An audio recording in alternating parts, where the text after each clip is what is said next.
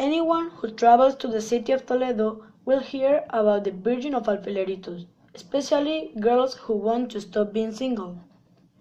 The Virgin of Alfileritos received the request of those who are looking for love. The story goes back many centuries ago and tells how Doña Soledad de Vargas prayed during years waiting for the return of her lover, Don García de Ocaña. Summarizing a little the story, Soledad was desperate because her lover didn't come back from war, and every night she prayed to the Virgin of the Dolores. She usually fell asleep while praying, so she taught her servant to be woken up by poking her with a pin. Then she threw all the pins to the Dolorosa as an offer. Finally, her lover returned from war and married him. This is why many single girls throw a pin to the Virgin. It's amazing to see the amount of pins that there are. Because of this, it is one of the most visited places of Toledo.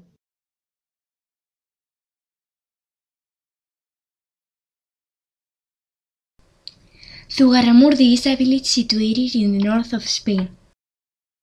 A long time ago, witches lived in the village. At night, they went to the caves, and they did rituals.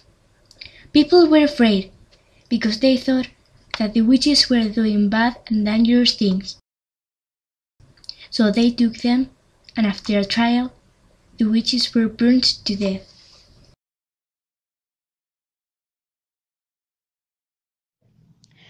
Something that strikes most tourists in Spain is our eating timetable. We usually take our main meal, lunch, around 3 o'clock in the afternoon. We are used to eating our meal with bread, while we watch and see the news at the same time. We take our next meal around 10 or even 11 o'clock at night, a very rare thing. But we have got a very healthy diet which is known as Mediterranean diet. The nap is a very rooted habit in our country.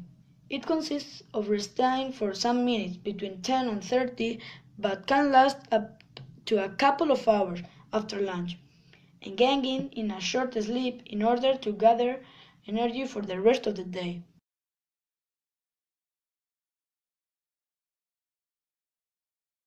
To sing the aguinaldo is an old Spanish tradition.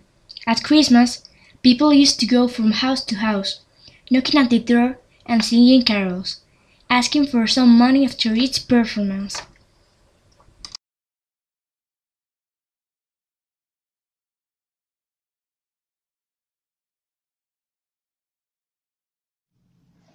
Each year on the 23rd of June, Midsummer Night's Eve, this ritual takes place in the town of San Pedro Manrique in Soria. It consists of crossing the live coals of a meticulously prepared bonfire barefoot.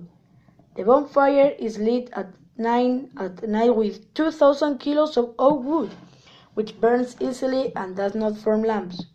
At around 11:30, the carpet-like path of red, hot coals is prepared by smoothing them with poles called jauneros. Young men dance around the fire, and exactly at midnight everything is ready to begin the walk across the carpet. 10 to 12 young men are chosen to do this, and they generally carry someone on their shoulders, since the extra weight avoids combustion. They try to ensure that the coals contain no acids or hard objects. Thanks to these precautions, they never get burned. Women dressed in white, called mondidas, carrying wicker baskets along breadsticks, arbujuelos, walk in a procession. One of them, the most important one, offers the first arbujuelo to the priest. According to some, these women represent ancient Celtiberian priestesses.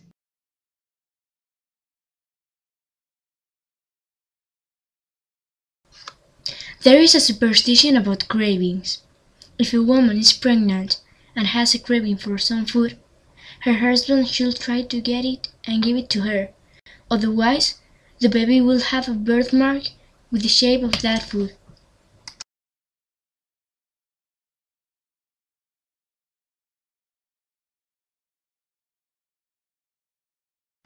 This story about Isabel and Diego is from the 13th century.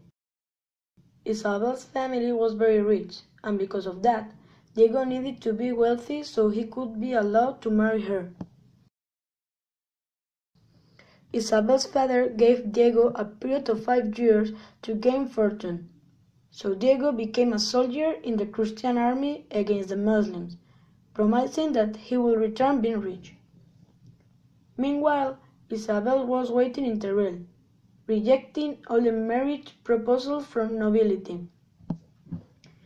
The deadline was over and there were no news from Diego, so after too much waiting, Isabel had to get married. Unfortunately, Diego came back the next day being rich. When he knew that her beloved had married another man, he asked her for a last kiss.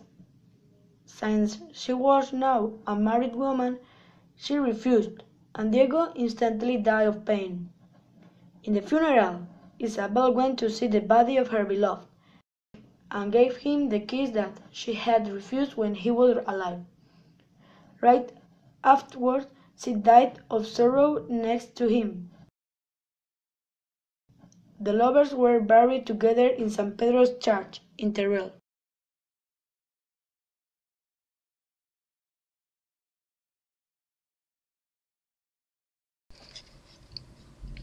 Mengoyo, a small village in Asturias, became a ghost village in 1854. April 1854, after the usual 3 months isolation because of the snow, a local priest went to visit the village, but he found nothing but silence in the streets. He discovered that everybody was dead, without any signs of violence. There are many theories about what happened. Most of them say that it was because of food poisoning, and nobody has ever lived there since then. The story is still a mystery, the mystery of the ghost town.